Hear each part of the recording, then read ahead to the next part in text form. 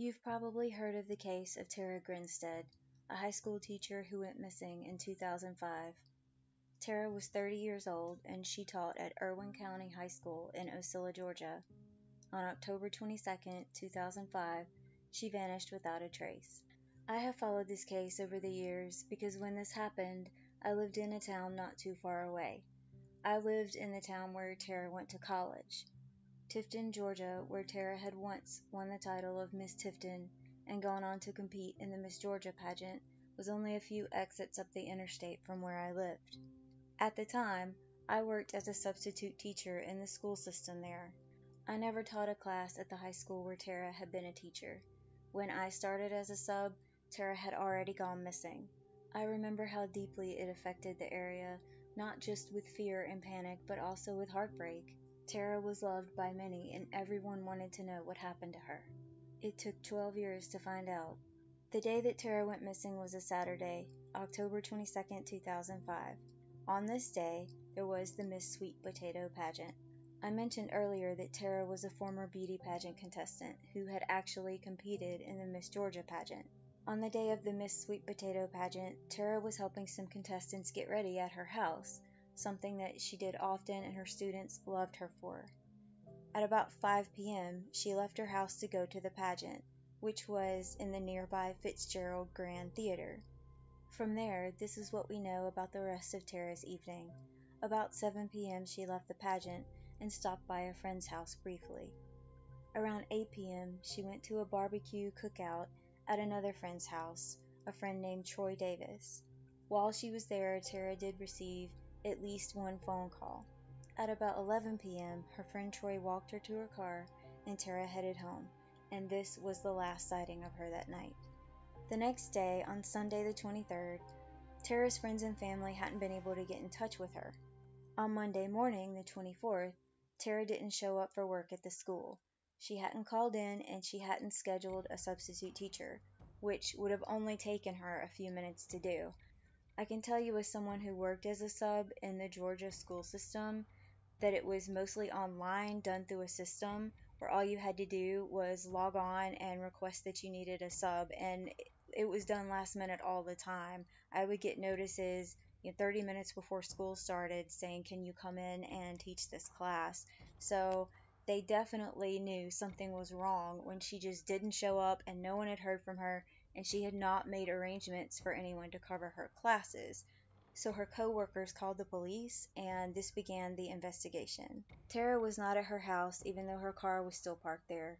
The car was unlocked and inside it was an envelope that contained $100, which some people who knew her found to be strange. There were no apparent signs of forced entry or a break-in or an obvious robbery. This immediately raised the question of whether Tara had left on her own, left willingly with someone she knew, or if she had let someone that she knew into her home. Inside her house, Tara's cell phone was still there. It looked like she may have been in bed at some point. There were still things in her home that had been left around by the girls who had been there getting ready for the pageant, but the house phone was found on the bathroom floor. Her alarm clock was underneath her bed and blinking as if it had been reset or unplugged or possibly broken. There was a broken lamp next to her bed, and the police also found a broken necklace where the chain or the clasp was broken. It was also odd that Tara's dog was there, left out in the backyard. There was a business card who had been left in her front door, and it belonged to a police officer from a nearby town. The clothes that Tara had worn that Saturday were there at the house, and her house had been locked. The police also found a latex glove in her front yard. The glove did turn out to have a DNA sample, as well as some fingerprints. The searches for Tara began that night, but there was no sign of her.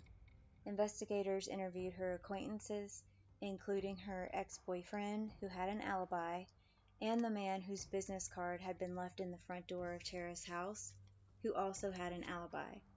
Investigators looked into a former student of Tara's who had been arrested at her house one evening for disorderly conduct when he had been banging on her door and trying to get in.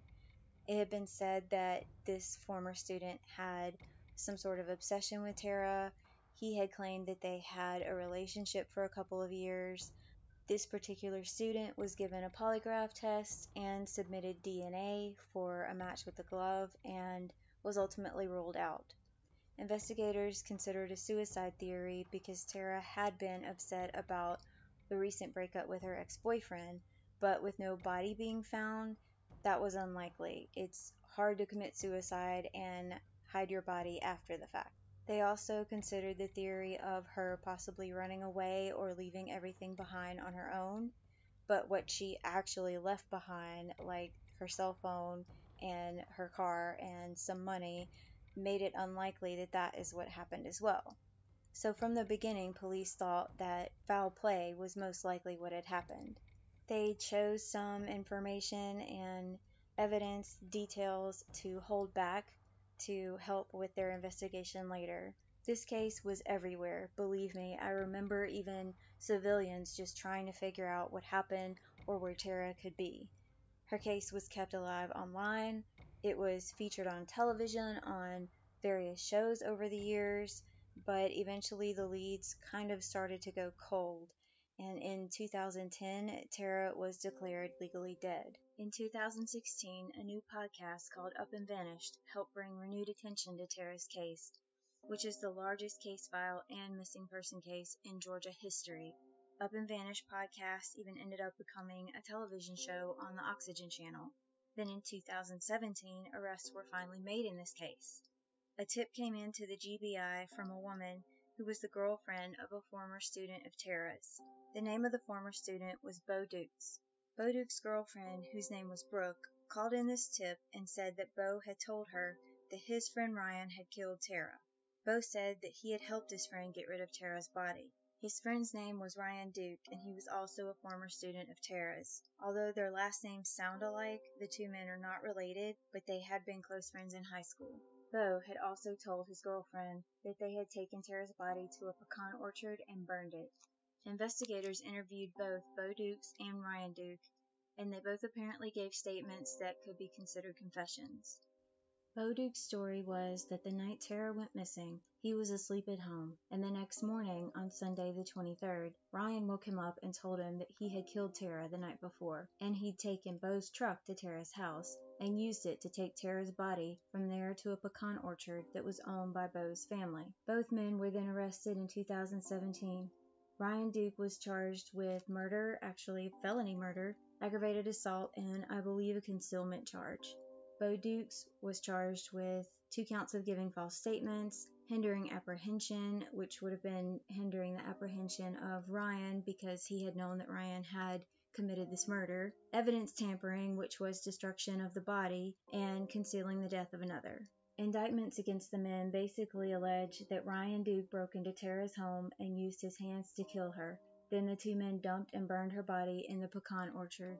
Ryan allegedly gave a version of events that basically describes what happened as he broke into Tara's house, drunk and high, to steal money for drugs, and that she caught him and he hit her, and she died as a result of that, but that he did not mean to kill her.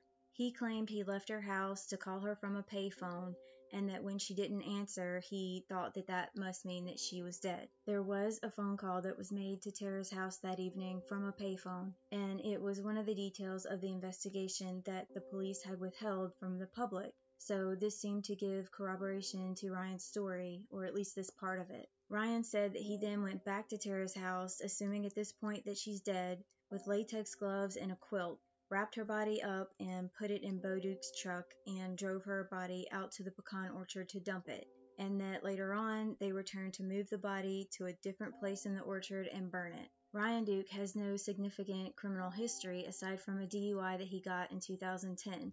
When he got this DUI, he was speeding and driving without a license out on Tipton Highway. Bo Dukes, on the other hand, has served 2 years in prison for theft. He stole $50,000 worth of goods from the Army with his wife in 2013 when he was a unit supply specialist. He had been released from prison in 2015 and ordered to attend AA meetings for 1 year. He also got into more trouble just before he was due to go to court for Tara's case earlier this year in 2019. On New Year's Day, Two women claimed that they were sexually assaulted at gunpoint by Bo Dukes in his home in Warner Robins, Georgia. They say that he held them against their will in his home and raped them, and that then they escaped. When a warrant was issued for Bo Dukes' arrest, he fled. The warrant was for rape, aggravated sodomy, false imprisonment, and possession of a firearm by a felon. The police put out a bolo for his vehicle and a description of what he was wearing, and there was basically a manhunt for 4 days. They ended up catching him in Ocilla, Georgia at a relative's house. At some point, Bo did take investigators out to the pecan orchard to try to show them the place where they burned Tara's body. When Bo went to trial, we learned that they had actually found bone fragments, and these bone fragments showed evidence of having been burned. During the trial, a video of an interview Bo gave to investigators was played and entered as evidence. In this interview, he said the night Tara disappeared, he had a party at his trailer, got drunk, and passed out, and that the next day, Ryan told him that he had killed Tara while he was trying to rob her, and that he had used Bo's truck to take her body to Bo's family's pecan orchard. Bo says that when Ryan first told him this, he didn't believe him or take him seriously, but on Monday, when he saw Tara was reported missing, he started to believe Ryan. Then on that Wednesday, he says that Ryan drove him out to the body in the pecan orchard. Bo describes what Tara's body looked like. He describes her as being nude, covered in ants, that she was wearing a belly button ring, and that he didn't see any wounds or blood other than marks around her neck. He said the marks looked more like they had been made by hand than by being strangled with a ligature. Bo said he took Tara's body by the arms, and Ryan took her by her legs, and that this is how they carried her into Bo's truck. They then drove her body to a different spot in the pecan orchard and began to cover her with pecan wood. Bo admits that it was his idea to use the pecan wood to cover her and burn her. He says that they used 4 to 5 truckloads of the wood and that they covered her so much that you couldn't see any of her body anymore underneath the pile. The next day, on Thursday, Bo said they went back to check on the body and the progress of the burning. He said at this point it was burned down to bones, and he describes it as seeing just bones, and he thought they might have been ribs. He says it took 2 days to burn the body. The bone fragments that were found in the pecan orchard were skull fragments, spine fragments, hand fragments, and a tooth. Ryan had also been taken to the pecan orchard with investigators at some point, and he allegedly pointed out the same general area as Bo had for the burn spot. Bo said Ryan had told him that he had gotten into bed with Tara and strangled her. Bo also said Ryan told him he didn't use gloves, which doesn't make sense because the latex glove was found in Tara's yard. That glove had DNA that matched 2 people, Tara and Ryan Duke. 2 fingerprints from the glove also matched Ryan. There were 3 fingerprints total. 2 of them matched Ryan, and the third was insufficient for a conclusion. There were witnesses who testified at Bo's trial that they had heard Bo or Ryan or both speak out about what they had done. Jake Dukes, Bo's brother, testified that Bo did tell him that Ryan had said he'd killed Tara, and that Bo also told him that he had helped cover it up. He said he didn't know why Ryan did it, that Ryan never said why, but that Bo went along with it because Ryan had used Bo's truck and Bo's family orchard, and Bo was afraid that Ryan would pin it on him, and that Ryan had threatened to do so. One of the witnesses was someone who knew Bo and Ryan from high school, and he testified that at a party not long after Tara went missing, he heard Bo and Ryan make a statement about burning Tara's body. Another witness was a man who knew Bo from the Army. He testified that Bo had told him about helping Ryan get rid of Tara's body by burning it. Bo's defense argued that all of the prosecution's evidence was just Bo's statements and witness statements, and that no physical evidence actually linked him to the crime. It is true that none of the DNA or fingerprints were a match to Bo, they all matched Ryan. The defense claimed that Bo's statements were not reliable because so much time had passed and that his memory wasn't reliable, basically. Ryan Duke now gives a different story. His alibi is that he was the one who was asleep at home the night Tara went missing. He says his brother Stephen was there along with Bo Dukes and another friend, Ben McMahon. Ryan claims that Bo and Ben McMahon were the ones who left the house in the early morning hours. Ben McMahon died in 2014, so he's not here to corroborate that or discredit it or to defend himself if Ryan is implying that Ben had something to do with Tara's death. Ryan is basically trying to pin it on Bo. Ryan has also said that he had a relationship with Tara on and off since high school, but that the night he broke into her house, nothing sexual took place. He says there was no sexual assault or activity, but Bo said to investigators that he wasn't sure he believed Ryan about that part. Bo said Ryan told him he used a card to get into Tara's front door, such as using a credit card to slide the locks open, but I've seen at least one friend of Tara's say that she had multiple locks on her door, which would make Ryan's story seem more doubtful.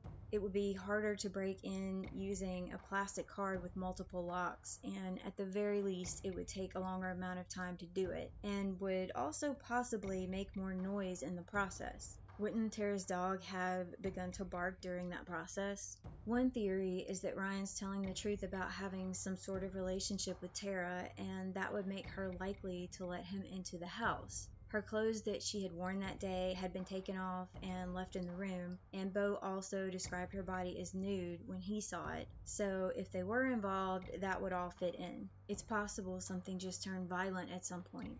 There's also the possibility that she'd just taken off her clothes to get into bed, and then Ryan did come into her home and find her that way, or she caught him doing something.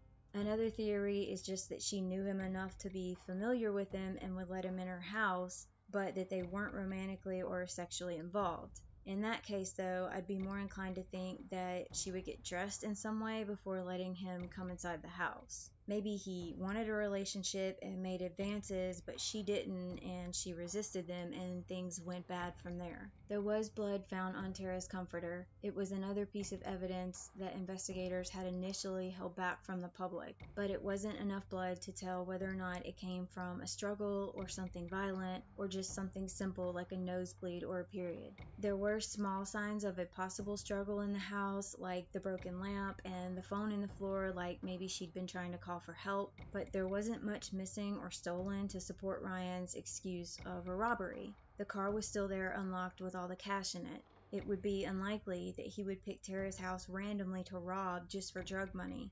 He had to drive at least 5 miles from his house to hers, so there were other places along the way during that 5 miles that he could have chosen to randomly break into and rob. It seems almost certain that he picked Tara's house to go to deliberately, and the circumstances seem to fit less of a robbery gone bad scenario and more of a situation where they were either involved and something turned violent that night, or Ryan Duke wanted to be sexually involved with Tara and tried to make that happen. Because Ryan's claim is that he was trying to rob her and she woke up and caught him, he's charged with felony murder. That basically means that during the commission of a felony, which would have been the burglary, he committed a murder. A couple of other things that are still out there as odd, unexplained details are the fact that Tara's driver's seat was pushed back almost all the way, and she was only 5'3". People who knew her said that her seat was moved too far back to be how she would normally drive. There's also the matter of Tara's dog being left out in the backyard. People who knew her thought it was unusual and that she wouldn't have left the dog out all night, and it was pointed out that the dog should have barked at an intruder or a break-in or a violent struggle.